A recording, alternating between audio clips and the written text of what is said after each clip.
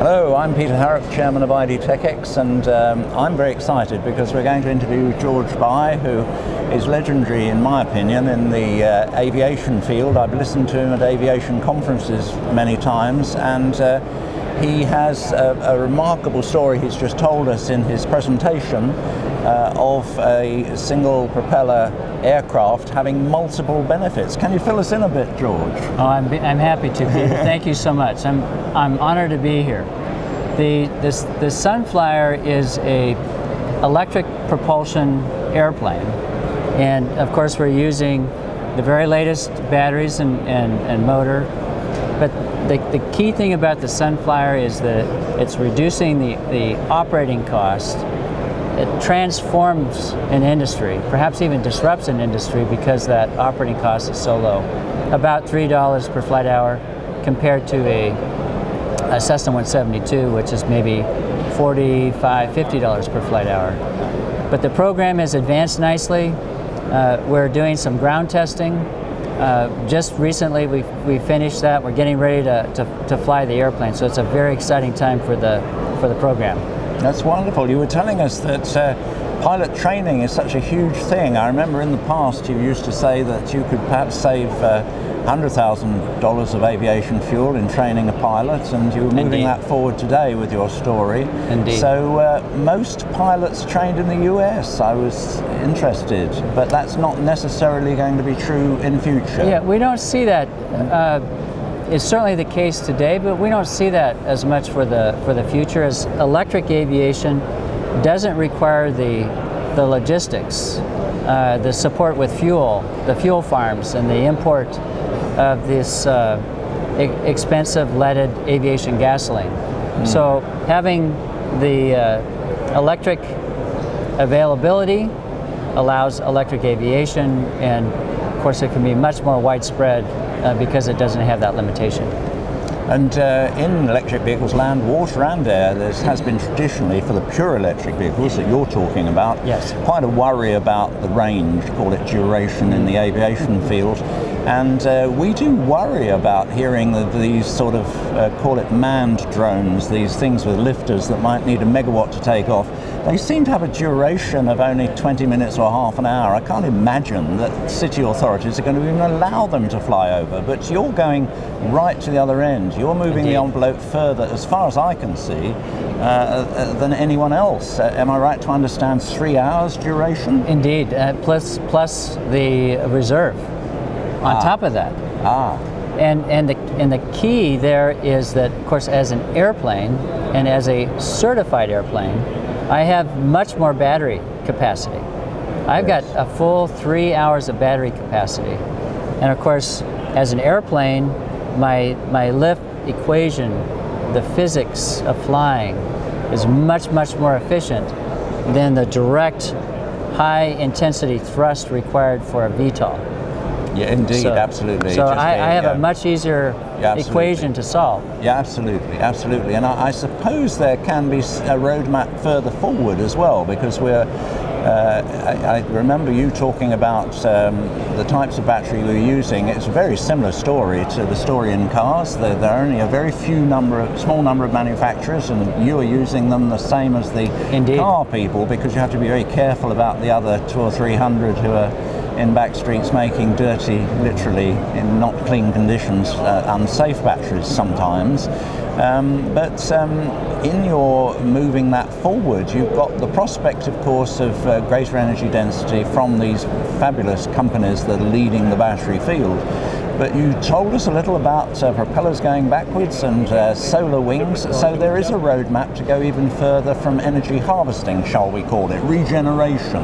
Electric aviation allows very efficient use of energy and the ability to recapture it. When we're taxiing the airplane, the Sunflyer, and we come to a stop at a taxiway, the motor stops. There's no idle, if you will. Yeah. When we fly, we climb, accelerate, and cruise. We're, of course, consuming energy, but what's interesting is the motor becomes a generator when we decelerate or descent. Beautiful. So it's a wonderful recapture of the energy that has been created as we accelerate and climb back going downhill, just like a hybrid car or electric car.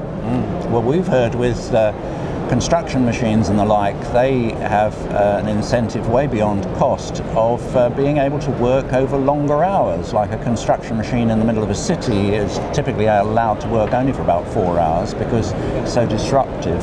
And they dream of having them day and night. Now there's some sort of equivalent there with you, isn't there? If there's lots of residential buildings around an airstrip, you might be allowed longer hours? Indeed.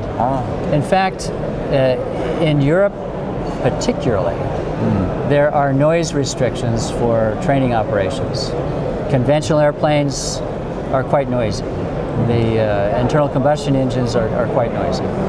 Electric, almost silent. We did some testing with the National Park Service in the US, and at 500 feet overhead, you could not perceive the airplane, and it was wonderful. Wow. No noise, no pollution. Yeah. What a great solution. Yes, oh, that's wonderful. And do you have any interest in the charging of your aircraft on the ground with green technology? I mean, would you supply solar panels or a little solar hangar? Are you in that? The possibility of electric aviation, I think, also creates support industry. Now we're not ourselves in the building of the hangars and solar panels for hangars and things, but what a wonderful connection of different industries coming together. An airport could be entirely off-grid. Yes, yes. A future airport entirely off-grid. Yeah. What an amazing possibility. Yeah, that's amazing. Yes, we've written 1 or 2 reports recently about people moving off-grid, both buildings and cities and the rest, and it seems to be a trend now to get off-grid, to get better security of supply, lower costs, more control, safety, and also transportability. You can move your equipment, if you wish, to some better place. But could we perhaps round off? I'll be challenging.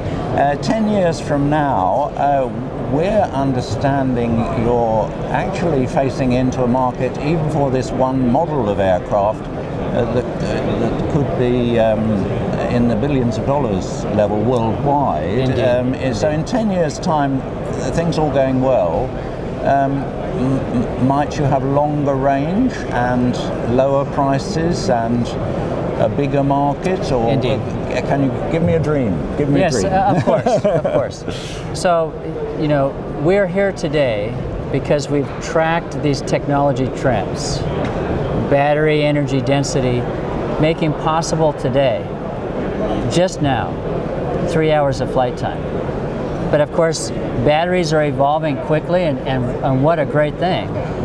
And of course, on an airplane, if I design it well, I design the replaceability of the cells, not the modules, not the motor controller and so forth, but I can upgrade my airplane and its flight time by replacing the battery cells within the modules inside the energy saving or energy fuel tank, if you will. So 5 years from now, 10 years from now, instead of a 3-hour airplane, I have a 5-hour airplane. Instead of a relatively slow, efficient cruise, I can fly even faster. So as we go forward, the price goes down, the range goes up, and we have an even better solution.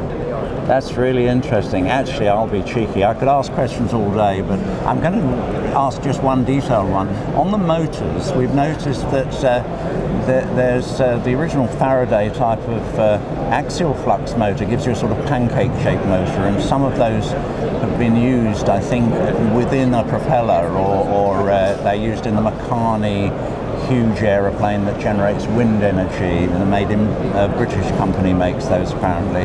So there is, of course, the Siemens 5 kilowatt per kilogram, and that's for electric aircraft like yours.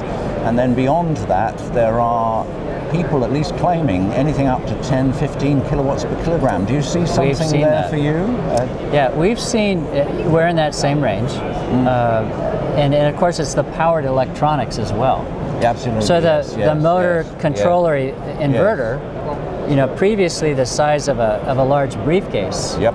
Yep. And now it's you know, a couple of decks of cards in size and weight. So that's saving weight. It's also a lot of thermal energy, a lot of heat that we don't have to work with as well. So it's not just motors. It's not just battery energy density, it's also the powered electronics that accompany it. So the direction, the technology trends are wonderful. And we'll be building on the baseline airplane and getting better every year as we go forward. And just simple things like getting rid of water cooling for motors or batteries or whatever is reducing failure modes, reducing moving parts, reducing weight, reducing space. A long journey to go. You are the most future-proof person I've ever met. Thank you so much. Thank you so much, It's really Peter. exciting. Thank you. It's a pleasure. We'll follow you in the years to come. Indeed. Thank you.